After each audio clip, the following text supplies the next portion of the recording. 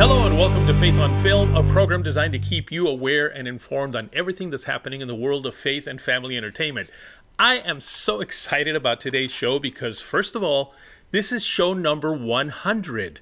Okay, I can't believe I reached 100, but I have.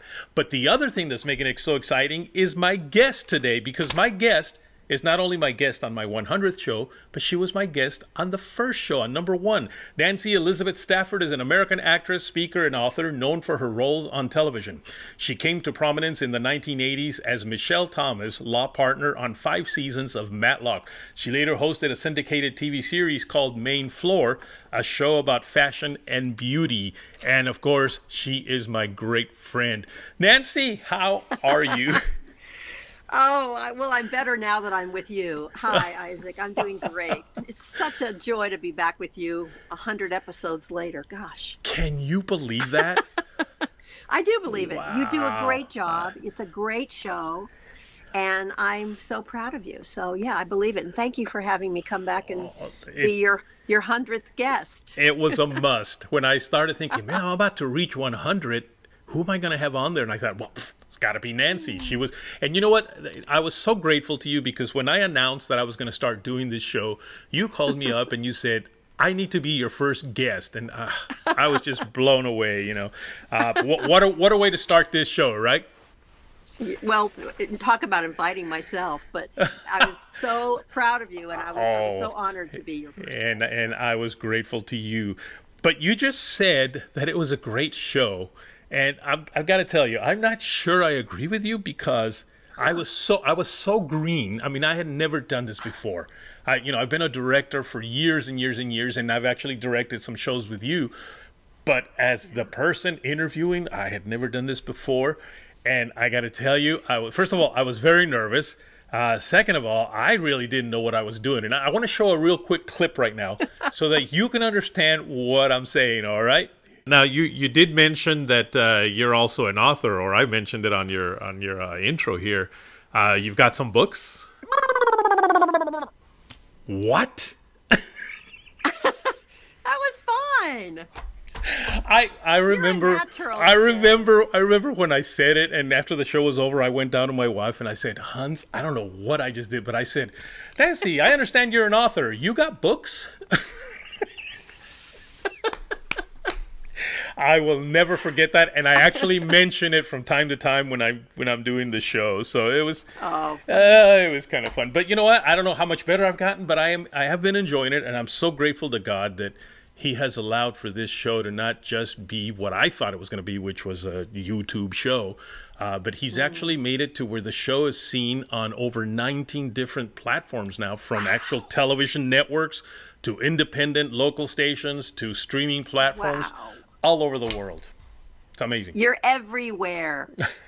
And I think it's really important, and it's for such a time as this, Isaac. God has not only just gifted you with the ability to host this show and your background, but with all your relationships. These are probably mostly your friends that you're calling in that you have built relationship with over the years. So you are a trusted friend, but also you're doing such a service to your audience by introducing them to faith-based and family-based content, as well as the people behind the scenes who make it happen, which is always sort of fun for audiences. So you're doing a great service. Thank you. And that was what was the motivation for me for doing this, was that I just felt like, a lot of the I don't want to say lesser known, but the not celebrity types like you that probably will not get invited to some of the big networks to be on on their show to promote their next biggest studio film or something. But there's a lot of them that just are producing these great films and documentaries and all kinds of great,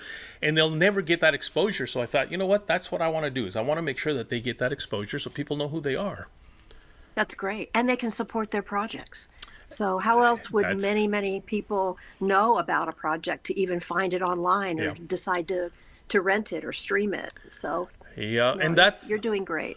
That's why I think that God has just taken this show and exploded it to the degree that He has, is because that's how these people will hear about these folks making these great faith and family content, entertainment. So yeah, I'm ready for the next 100. Yes. So how long did it take you to do 100 shows? Well, I started. Couple years? Yeah, it was a couple years because I remember I started. The first show went out on April 1st, 2 years ago. So this past Yeah. April was two. So it's 2.5 years, I guess. So you started slightly pre-COVID. Yes. Well, yeah, I guess pre-COVID. And then Correct. yeah. So okay, now I'm going to switch over interview. I'm going to interview Oh, you. go ahead. Yes. So how has it or has it changed your show? Has COVID changed your show as far as accessibility to your guests or some of the stories, or has there been a change? Actually, the interesting thing is that I started to do these kinds of what are now, I guess, considered COVID shows, where your guests are also like on their iPads or iPhones or whatever. I started to do that before it was popular. And I remember thinking, it's not a great big show. It's just me on one camera and my guest, somewheres on their iPads. And then suddenly COVID hits and all of a sudden everybody's doing that type of show. So I didn't miss a beat. I didn't miss a beat. I started before they all did. Yeah. And you know what? I think COVID has changed a lot of things in the industry, our industry. And I don't think there's any going back. I think this kind of format is here to stay. And the beauty of it is that you get to interview anybody, anywhere. And you don't have to fly them in. You don't have to put them up. Exactly. It's changed everything. It certainly has even changed the way films are cast and filmmaking is done. It's a new world. It is. And, I think people actually are enjoying seeing, the folks that I interview in their habitat. See how bad I am? See how bad I am It's at like this? a zoo. We're in a zoo. In their own home. Like Here is the monkey cage. Here are the primates. Oh, I'm gonna have to save that one for. Primates. I'm gonna have to show that one in the 200th episode. Look what I said. I called your place a habitat. I'm in my natural habitat. But I think water. People in water in their habitat. People enjoy seeing you all, in your homes. I did an interview with somebody in their car. They were literally in their car when I did the interview in a parking lot. So that was kind of cool. I don't know. I'll tell you what though. Let's take a little break, and then when we come back, let's find out what you have been up to for the past 2 years. I'm sure there's a lot that you've been doing. All right, folks. Yep. We'll be back. Hang on one sec. Oh. Okay. Were we? Yes. You expected me to have a response.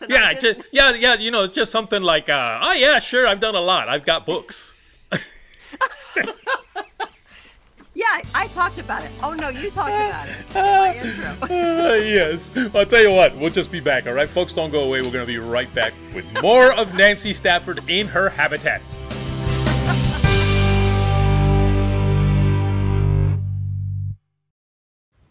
Ever wanted to binge watch family-friendly TV without all of the commercials? Well, as a mother of 2 young children, it's vital that I have a platform I can trust. And 24 Flicks is where I find incredible movies, shows, comedy for me and for my children as well. And for only $3.99 a month, it's a no-brainer for us. You can join other moms like me by going to 24flix.com and get your 7-day free trial.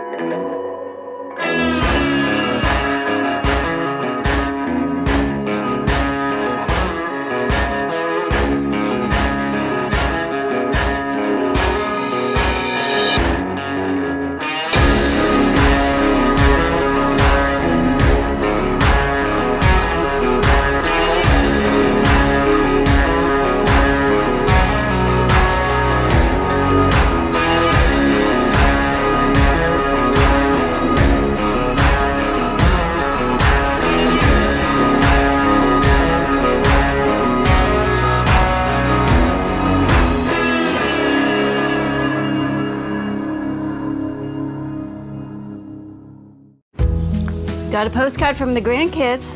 They went to the Ark. Yeah. What does it say? Well, Annie says they had a blast and that it's really, really big. Everything looks big to a 6-year-old. Well, Hudson says it's even bigger than the castle. Can't be that big. Can it?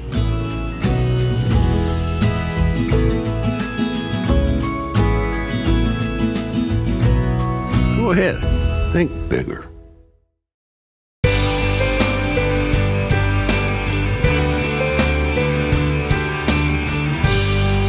Welcome back to Faith on Film. We are here today in our 100th show with my favorite guest of all. I probably shouldn't say that because then my other guests are going to say, what? I thought I was it.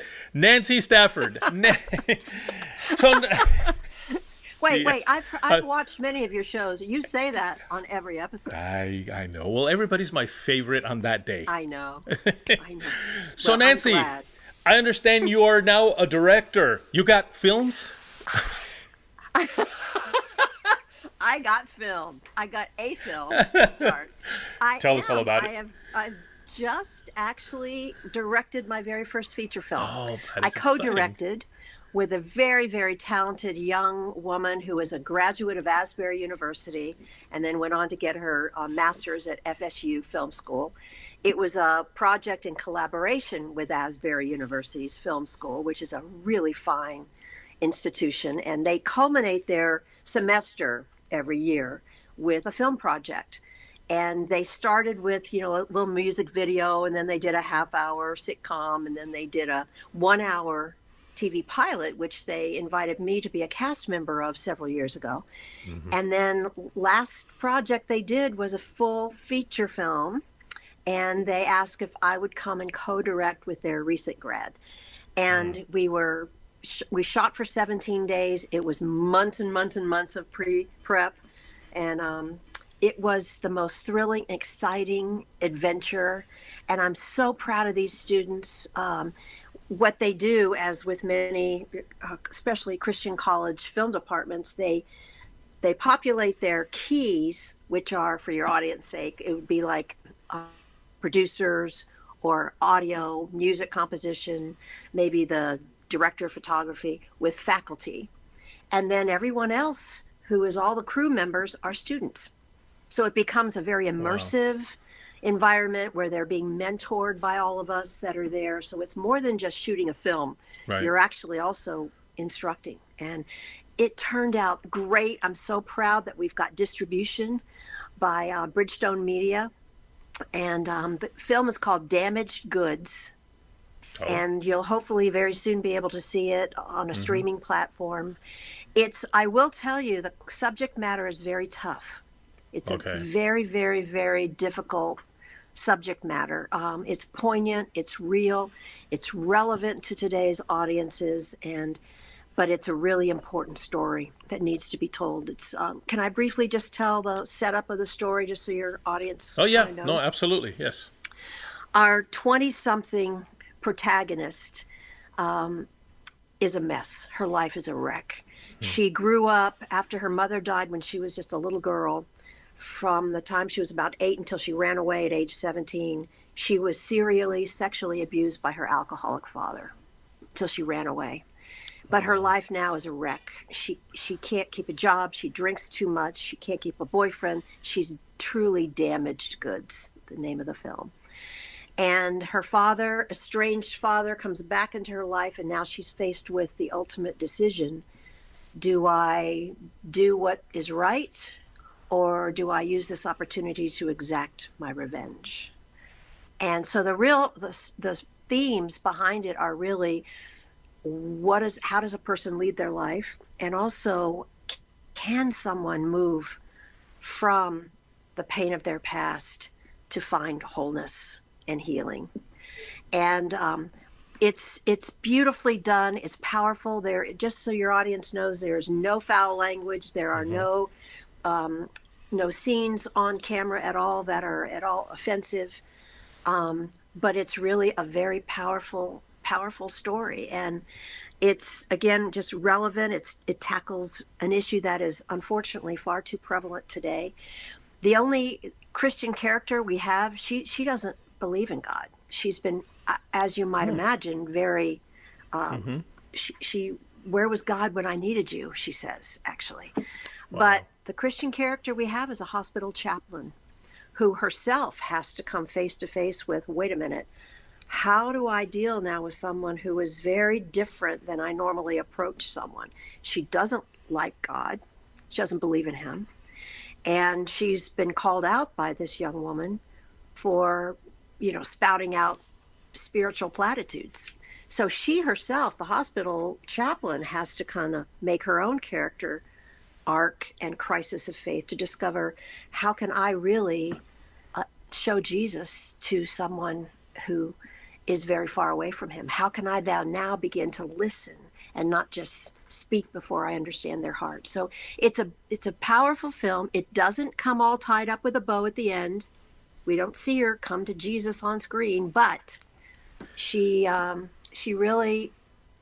takes first steps. And what I love is that it's an opportunity for us to see a film with someone who is taking beginnings of hope and healing and restoration. And by the end, she does that in a really, ultimately very redemptive way. I'm really proud of the movie.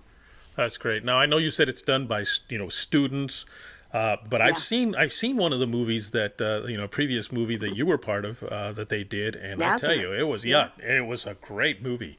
It was very, very well done. This one is even better. And we're accepted into about 8 or 10 film festivals nationwide. Nice. We've already won. We got Best Feature Film, #1 feature film at the Knoxville Film Festival.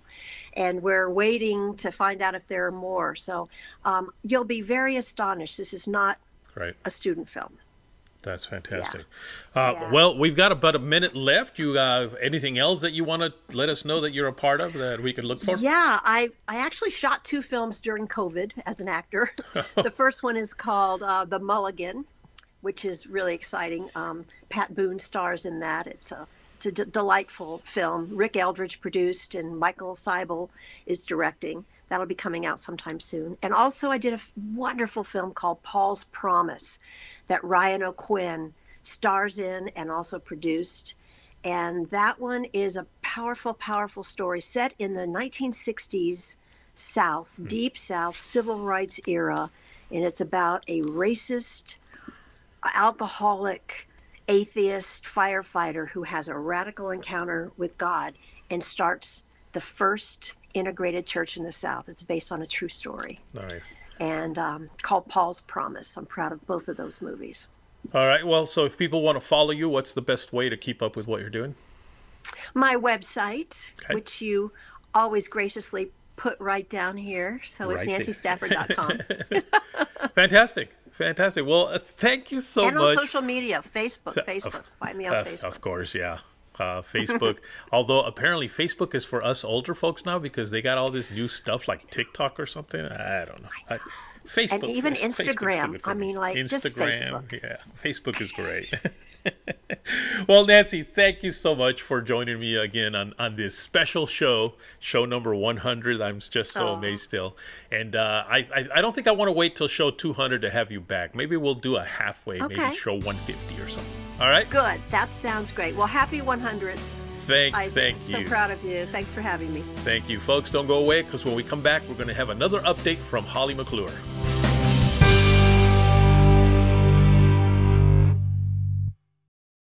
80% of Americans want more family-friendly content. 80%. So what's the solution? 24 Flicks on Demand. That's right. 24 Flicks provides unlimited, safe, family-friendly content without profanity, nudity, sexual content, and substance abuse. You can enjoy movies, TV series, comedy, sports, and so much more. Simply go to 24flicks.com. 24 Flicks. It's your home for unlimited, family-friendly, on-demand videos. Dad? This is a lot of work. It might take us the entire weekend. You think this is rough? Try building one of the most massive wooden ships in history without modern tools.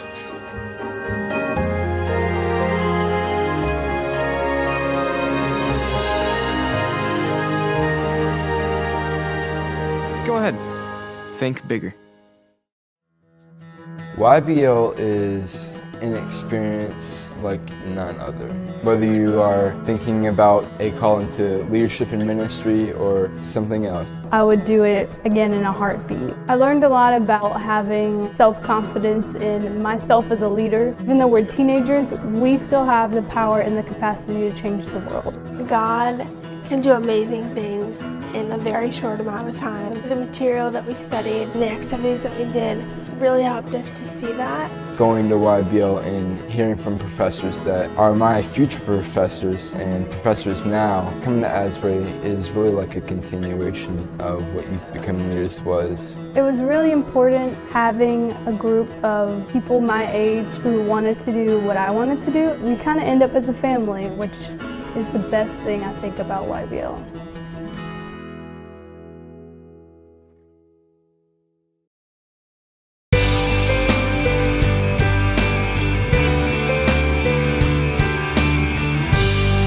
Welcome back to Faith on Film's Holly on Hollywood segment with Holly McClure. Holly, how you doing?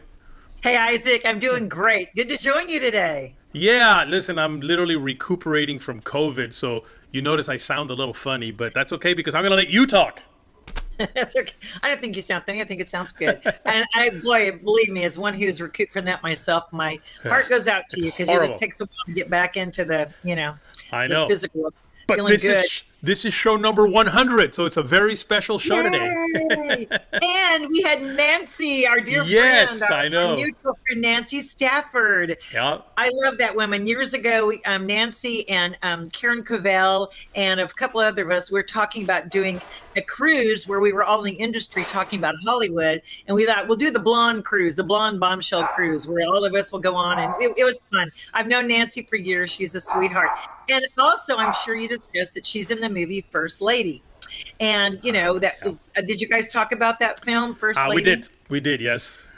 I love it because she was with Corbin Burnson and that, and I've interviewed him as well. And of course, years ago, LA Law, he was like the hunk that was in LA Law, and people like that movie. So I would suggest that for people who have just seen your show and heard about Nancy, to go ahead and look up some of these shows on Netflix and on Amazon or rent them, because First Lady is a good one. It's involves politics and the royal charm. She's going to run for president, and then she meets a king and kind of changes her mind. That's a good one for the family and adults too. You'll like that.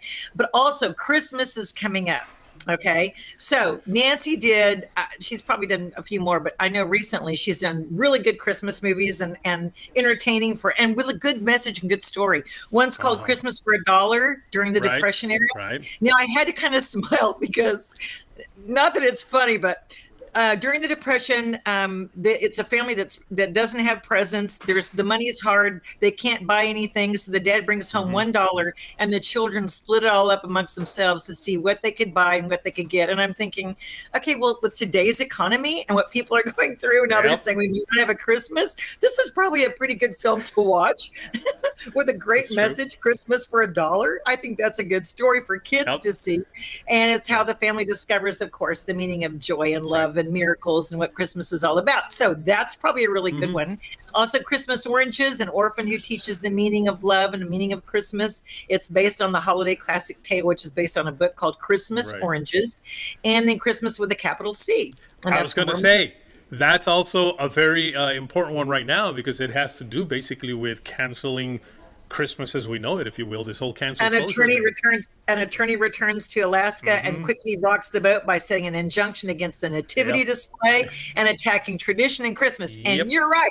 This is another one that's a modern day, overcoming. I think it was probably like before God's Not Dead. It was probably the God's Not Dead, except for Christmas stories, type of thing. But that's also a good one. And I think that's worth. So there's 3 different films, Christmas for $1, Christmas Oranges, and Christmas with a capital C, that your viewers can take a look right at and then maybe see before Thanksgiving. And then also Farmer and the Belle, Saving Santa Land. Yeah. That was your movie, right? I mean, that you're a producer on. I had a little bit to do with it, yes. That's coming out, and Jen Godson has put out a thing on Facebook and said, "Hey, it'll be in a few theaters, and look us up because they like to get screenings if they can, and then of course you can view it." So, The Farmer and the Belle, Saving Santa Land, for those of you who want another Christmas favorite. I can't believe that we're already getting so close to Christmas. I can't either. Unbelievable. Well, listen, folks, if you want to write Holly McClure, all you got to do is write us here at faithonfilmtv@gmail.com. That's faithonfilmtv@gmail.com, and I will make sure and she gets your emails. Holly, thank you so much for being with us today. Thanks, Isaac, so much. Enjoyed it. Don't go away, folks. We got more as we wrap up this show.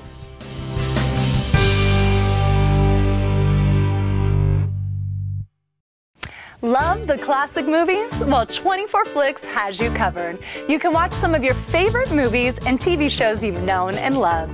Watch anytime and anywhere and as many times as you want. Simply go to 24flix.com and start watching now. 24 Flicks is your home for unlimited, family-friendly, on-demand videos. Meet Will. Will wants to make a movie based in Bible times.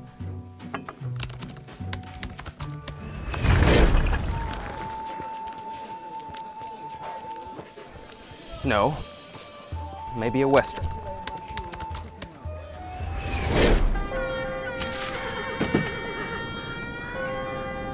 Well, maybe an apocalyptic movie.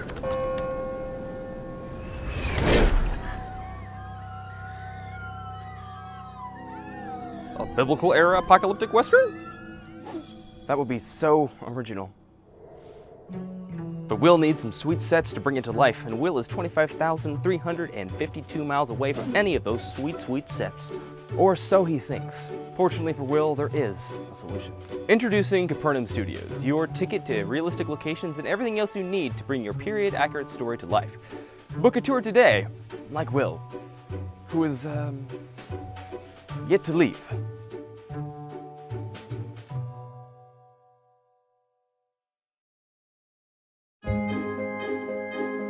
You know they say it's really big. What's really big? Noah's Ark, silly. Oh, I know. It's bigger than the size of our house. It's a little bigger than that. Like the size of 2 houses. No, 2 houses and a spaceship. I bet it's even bigger than the castle. Don't be ridiculous. That's impossible.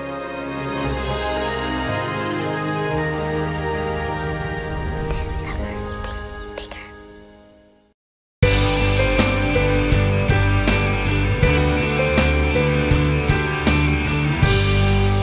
100 shows. I'm telling you, I'm so grateful that God has just allowed me to reach this milestone of 100 shows. I want to encourage you that if you've not seen all 100 shows, that you go to my YouTube channel, Faith on Film TV, and you can watch all kinds of wonderful shows there. There's a lot of people there that I think you will enjoy hearing from. People that have dedicated their lives to creating content that's good for your soul.